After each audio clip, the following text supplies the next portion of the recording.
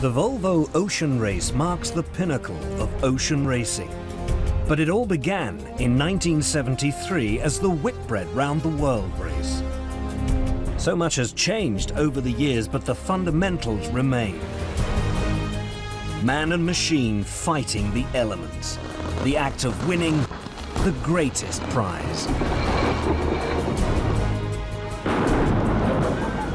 Unaware of the legacy that pursues them, 17 boats leave the Solent at the start of the first ever race.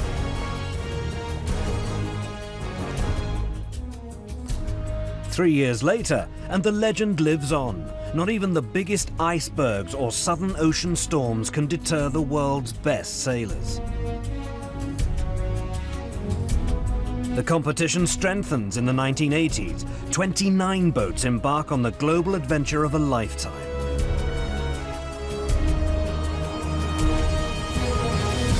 A splash of glamour washes over the race in the mid-80s. Prominent sponsors back campaigns, and pop legend Simon Le Bon enters his own yacht. Drama fuels the race in 1989. Sir Peter Blake wins every leg on his maxi Steinlager,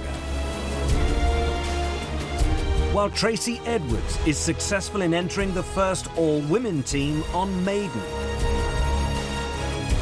What the Whitbread does. A two-class fleet sets the scene for race 6. The Maxi's days are numbered as the Whitbread 60 begins to take charge.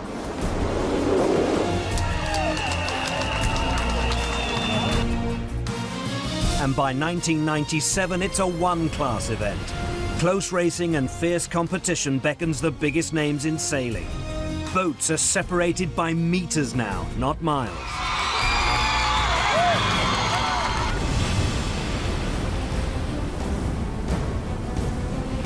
Picking up from where the Whitbread left off, the Volvo Ocean Race begins. 8 Volvo 60s take to the racetrack for another epic battle.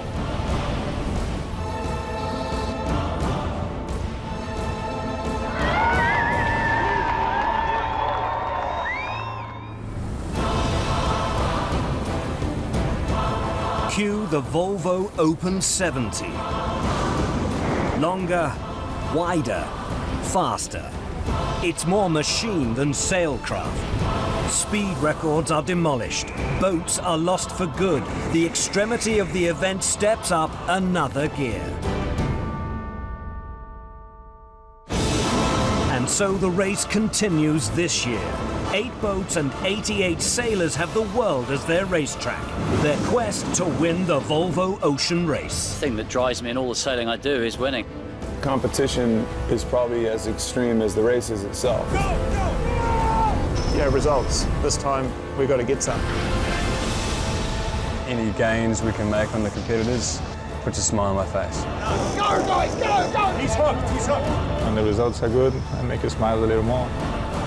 For us, we want to win, there is no second. The world is the racetrack. Starting in Alicante, the boats charge into the Atlantic Ocean. The dive south takes them all the way to Cape Town at the end of leg 1. The fleet then heads east from the Cape of Good Hope, bound for Cochin in India.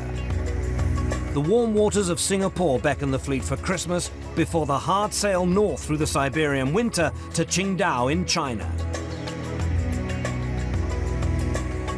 Then it's a sailing marathon. 12,500 miles through the Pacific Ocean, around the iconic Cape Horn, and up to the welcoming climes of Rio de Janeiro. The Northern Hemisphere then beckons again to take the fleet up to Boston.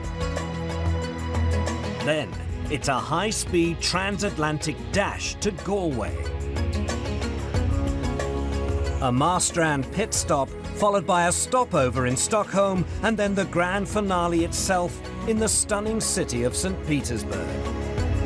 It's the longest route the race has ever seen, and there's no doubt that it's going to prove the toughest.